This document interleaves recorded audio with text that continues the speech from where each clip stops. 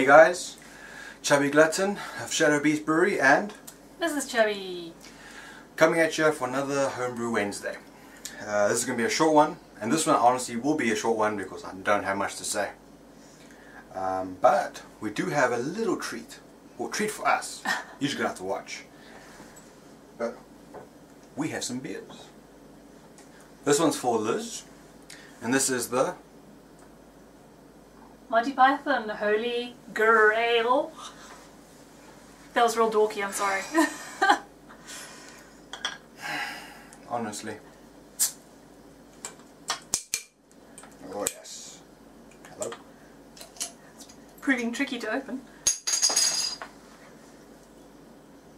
Smells pretty good. It does smell pretty good actually.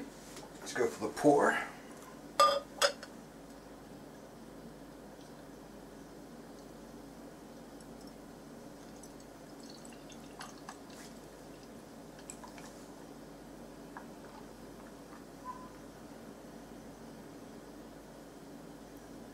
Ooh child, don't be wasting. Thank you. Didn't waste. Pretty nice looking colour, nice and clear. And while Liz has a sippy sip of that, I've got this. Well, it's not that. And this is the Mrs. Choco Block. Oh yes. It's carbonated. Yes it is. That totally got me in the face. That's what she said. Sis! So I got the Mrs. Choco Block, so let's give this a pour. Some nice smoke happening on there. It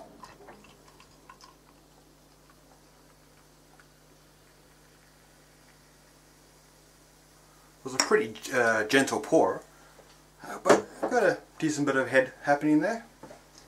I made this. Darkest Sin. Ooh. The wife's messing beer here. Honestly. Almost. I didn't actually spill. But cheers, love. So let's give this a taste. Cheers, guys.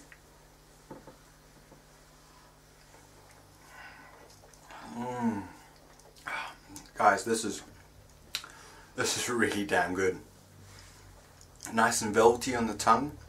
Got a bit of a sweetness that's from the malt and from the rum, and this nice deep dark chocolate flavour. It's really good, and as you can see, pretty good cap on there. So what do you think of the Holy Grail, love? It's pretty good. It's very mellow, very smooth. Not much hop character at all to that. Pretty malty. Quite a nice beer. Yeah. Now we do a swappy swap.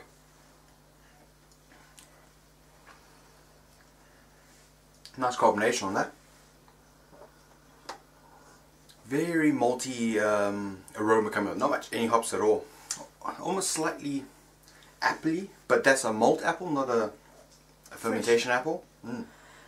If I do say so myself, this is mighty tasty. It's going to need a little bit of time to develop its flavour properly, I'd say. It's a bit of a keeper, but that is some good stuff. As Liz said, not much flavour in this. Very light. I think it's a lager actually. Doesn't really say, but it's supposed to be tempered over burning witches.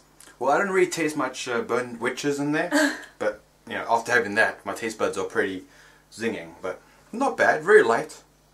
I would say this is more of a lawnmower beer than a winter beer. It's pretty good. It's not bad. But I think I'll take that. This is damn good, guys. Oh. That'll mess you up. Oh. Wow. This is fantastic. Oh. But keeping this short, so not much to say this week, but I do have one thing I have to show, but the wife will have to maneuver just a little bit because it's kind of big. That's what she said. You are so rude. I'm going to be in trouble later. Oh well. But what I did get is, yep, I got myself a 10-gallon cooler. Now this has come from America. It's the only place I can get it from. But go to a local website called Fish Pond that they can get stuff from America. It took me about a month to get it, but I got it. So as you might have suspected, I'm going to be making my way to All Grain. So I'll get there soon. I'm waiting for my burner to arrive. It's supposedly in New Zealand, but I don't know where or when it's going to get you. But got that. I'm going to get myself some brass fittings, or is it copper fittings? Sorry, to put in there. And then, what do you guys think? Would a bazooka screen be alright for this, or if I can get a domed screeny thingy? That's a technical term, by the way.